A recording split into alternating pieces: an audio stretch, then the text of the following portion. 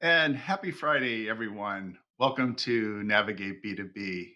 I'm your host, Steve Ferreira, CEO of Ocean Audit, a global ocean freight refund consultancy company up here in Hartford, Connecticut. So nice to be here today. So much breaking news this week. It's just been incredible.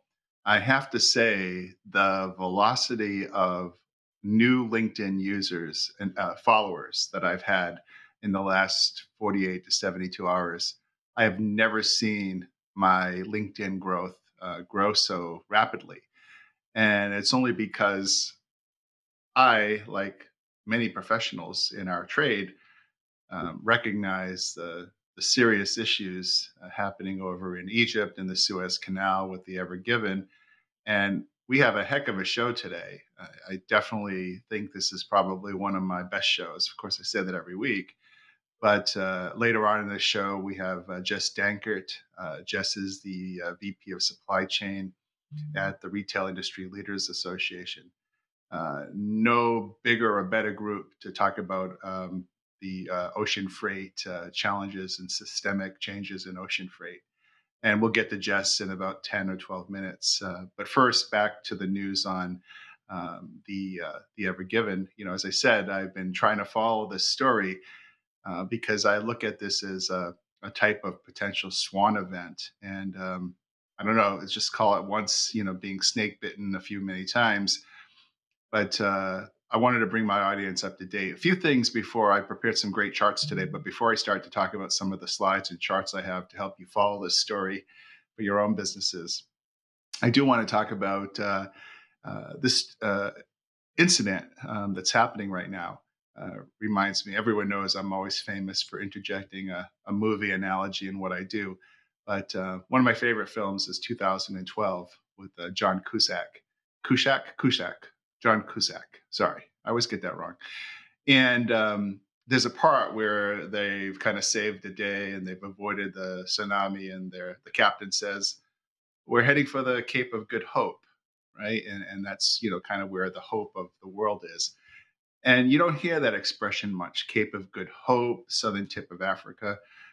But it seems like many ships right now in that part of in the Suez area are making a beeline for the Cape of Good Hope, because it does look like we are going to be in quite a traffic jam in the Suez. Now, let's set the facts. The best opportunity to potentially refloat the Ever Given is Saturday, where high tides come, Saturday, Egypt time. I believe it's Saturday evening. Now, high tides have come and gone before, and it hasn't had much of an impact on the vessel. But we'll get to why there might be a glimmer of hope. I'm not holding out a lot right now, but I'll talk about that as we progress the show.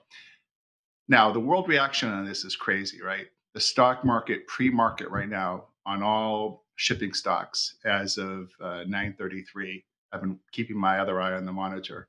Stocks are popping. The prices of stocks in shipping and maritime and energy are going up. Oil has gone up 2.5%. I haven't checked the last tick on the market, but right now it's being perceived by Wall Street that prices will increase. Ocean and container and tanker companies will be making more profits because of this potential swan event. So that's one thing to keep an eye on, is the markets. I think we really need to focus on that. Not to mention the fact that over 400 million per hour is being lost by the blockage in the Suez. Now, something else that came up today through some intelligence in the UK that I picked up on is, I hate to go there, but one of the things is that there are 250 vessels in the canal, and they have a variety of product, obviously, flammable oils, tankers, chemicals, consumer goods. Suffice to say, the region is always, one that needs to be looked at very closely from command and control security perspective. And there are some experts that believe that having 250 vessels queued up in the Suez presents kind of a sitting duck scenario. So you have kind of all types of I guess Robert Ludlam like scenarios going on. Last but not least, the crew is safe on the Ever Given, which is, obviously we're all concerned about maritime seafarer safety, and that is the good news to report on. But let's take a look at how this all happened. And I have some great animation that we've prepared here. You can see here the Ever Given coming up into the picture right there in uh, the yellow triangle. This is the real-time incident that happened. You can see the winds took her and put her bow into the right-hand side of the canal. I'm sorry, the left-hand side of the canal, I believe it was. And she pivoted. And this is something they call the sail effect because of containers being so highly stacked. Now, we have some real film that just came out of Egypt in the last 2 hours. That is, I think, somewhat exclusive to the U.S. market. We did get it from Egypt. I want to run this film for you. You see the Ever Given still in peril, sideways. And you will see in this segment some of the lines of ships that are queued up behind it, and it's quite a bit of traffic, and you can see how heavily laden these are with containers. And I think it's just amazing. The sail effect definitely impacted how the Ever Given ended up into that perilous position. Now, unlike some rumors here, we don't believe there was a power incident where the vessel lost power. We do believe that this was the fact that the Ever Given was going into a very treacherous area of the canal, and that this treacherous area is very narrow, and combined with the full stack deck. Now, of course, we've read about why the full stacks cause a lot of maritime incidents and lost containers. In this time, having such a high profile on the deck caused the vessel to fishtail, so to speak, and pivot into the channel.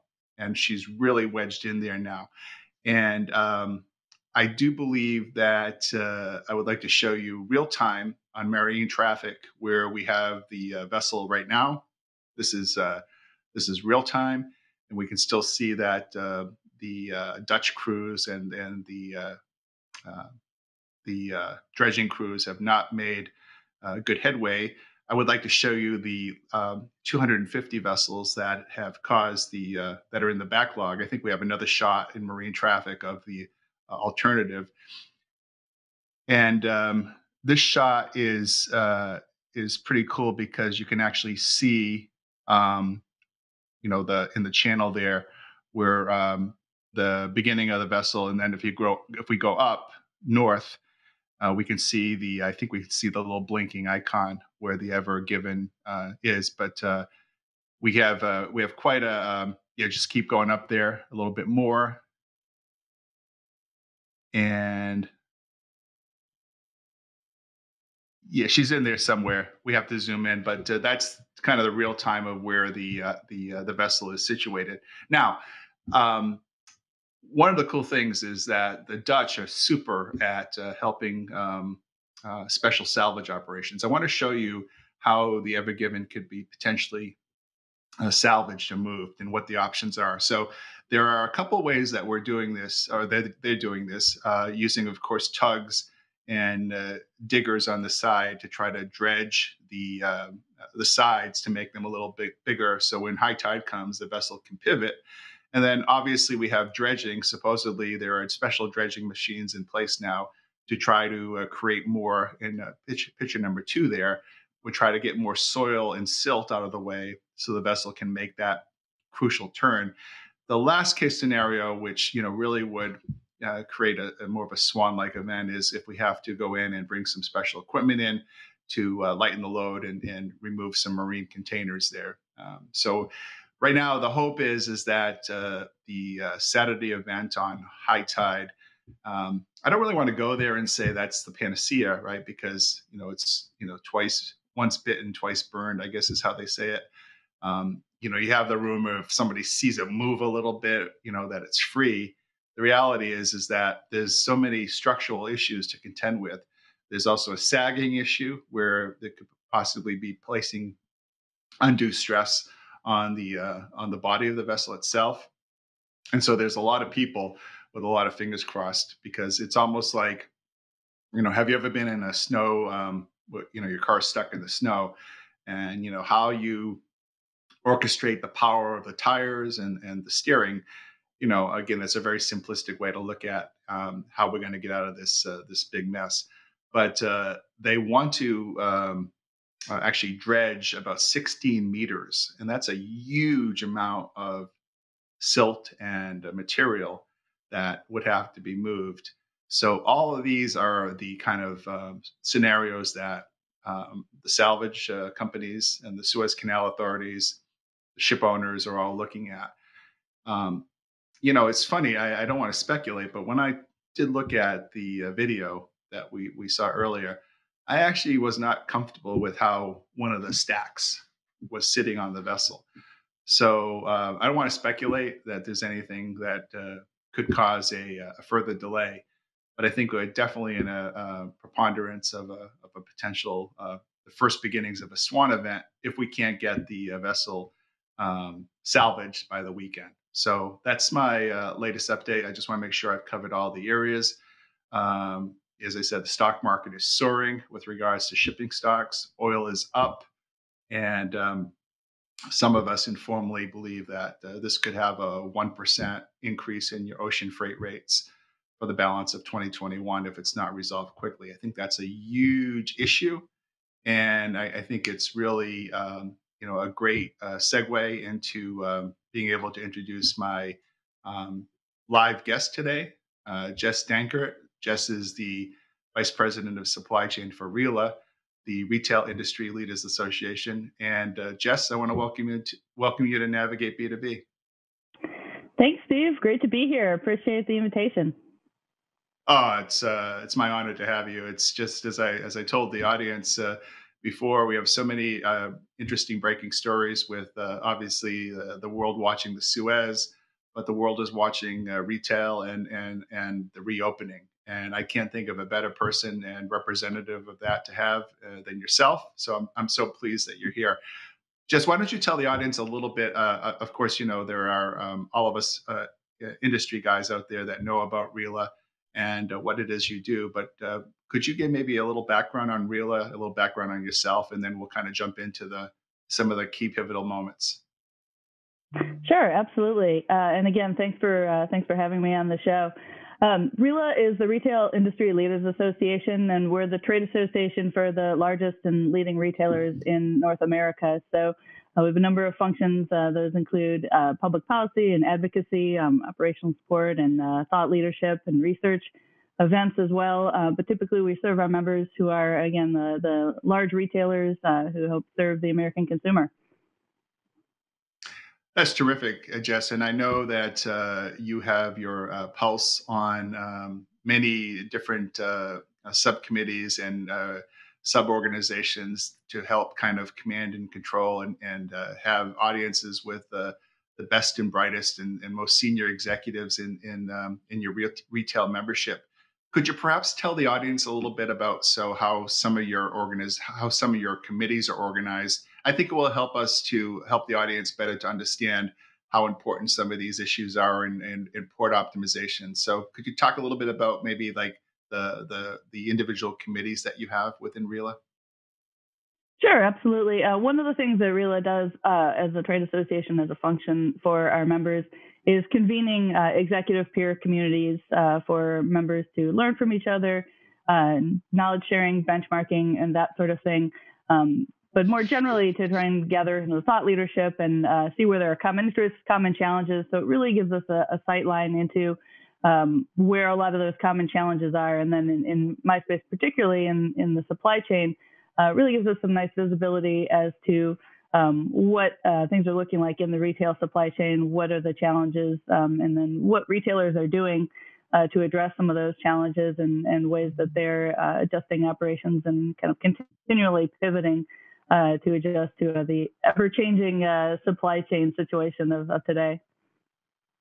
So you have the ear and eyes of, for example, at any of the major retailers, you'd be working with the SVPs of supply chain, global logistics, domestic logistics. Is that pretty much the types of interface that you have with the membership, Jess?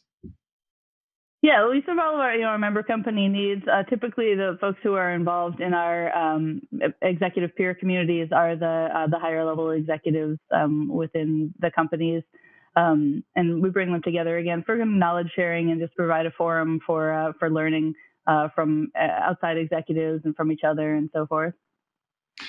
And Jess, we talked before, and I think that there's so much of a backstory, and you've got such a depth of knowledge, and we're dying to get into some of the advantages and mind sharing, masterminding that you guys have done to help and share with your retail members.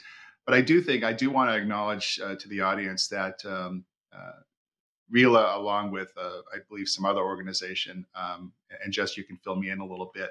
You were really responsible for helping, for example, the Federal Maritime Commission look at informed consent decisions on detention and demurrage. I believe that's a huge accomplishment. Can you talk a little bit about that? Well, there was a coalition for more efficient ports that was formed back in, I believe it was 2016. RILA was a part of that coalition, along with a number of other associations, to your point. And that group really moved a petition forward to address the situation around detention and demurrage and fees more generally through the Federal Maritime Commission. The Federal Maritime Commission has been great about listening to all the stakeholder input and factoring in the situations and trying to come up with a fair and equitable solution. Spring of last year, they finally finalized the interpretive rule around detention and demurrage, and so we've seen the rollout of that and hopefully the application of that within detention and demurrage situations. Really looking at just being sure to use those sorts of fees and calculations around per diem, detention, demurrage in the way that they're originally meant to be used, which is to improve the fluidity of freight movement versus, as a revenue generator or kind of punitive, but to really ensure that things continue to move so that, and particularly germane to situations like we find ourselves in now in terms of the port congestion and just general supply chain congestion that we're seeing prevalent in the U.S. right now, being able to ensure that in situations where it's truly out of the control of the shippers, that the application of those fees is appropriate and is fair. And Federal Maritime Commission has been, I think, really good about working with all the stakeholder parties to listen and take in input and provide a interpretive rule guidance that has, I think, the potential to really help alleviate some of the problems we had seen previously. I think it's a great initiative, and I've always been a big advocate of the things that RILA supports in terms of FMC issues, infrastructure, obviously ports, and I think that one of the big areas of your engagement or involvement with a lot of your members is really that systemic challenge of kind of ocean shipping and port operations. As a matter of fact, I have a major client, retailer, or a client. I guess I'll call it a client.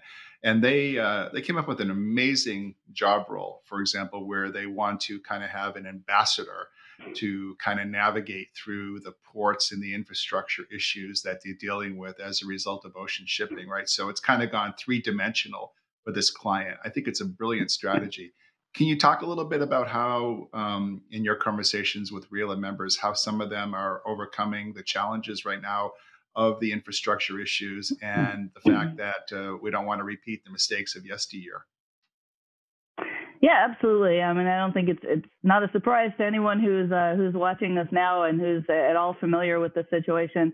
And even those who were not previously familiar, it's been in the news quite a lot. The issues in the supply chain more generally, and certainly around the ports, looking at congestion and just the delays that are being caused. So retailers and indeed shippers from many industries are experiencing costly delays and disruptions in the supply chain.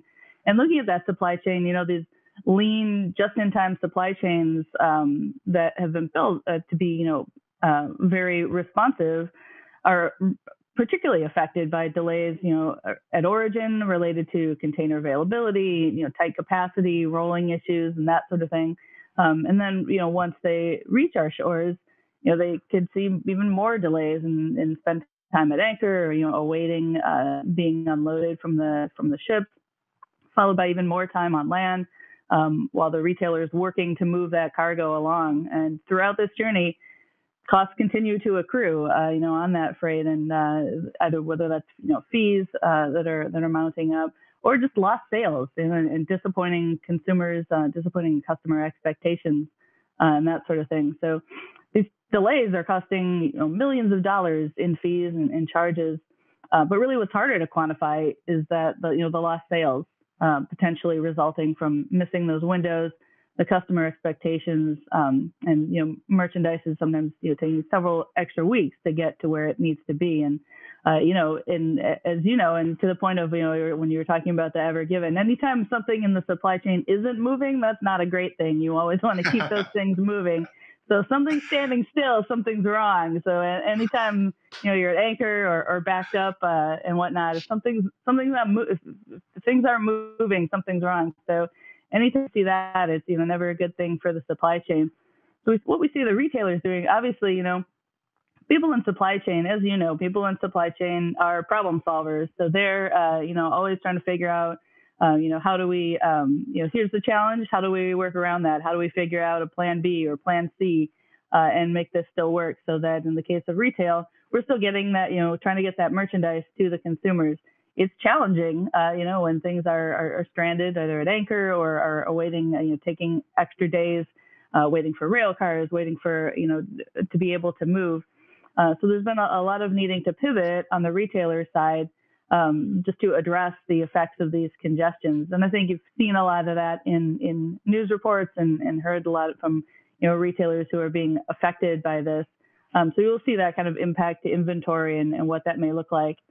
And all of this on, what we believe to be, 2021 will be a very strong year for retailers. So customers are wanting to buy things. It's just a question of the retailers, needing to pivot and find workarounds so that they can get the merchandise to the customers who do want to buy it. Well said, well said. And for my audience, you're watching Steve Ferreira navigate B2B with my special guest, Jess Dankert, VP of Supply Chain at RILA, the Retail Industry Leaders Association. Jess, I was thinking about this a little bit as we start to reopen, and I almost wonder if it's every retailer has their own strategy and what works for them, what they need to address, in both in e-commerce and physical. Is it kind of chicken and egg in terms of your opinion? You start to look at the reopening. Is there more an expectation that, we need to really replenish the stores, or we need to, have a mix better of e-commerce and stores? Without delving into any kind of confidentiality, what are you finding kind of on the mix of how to get the supply chain to the consumer at the right time?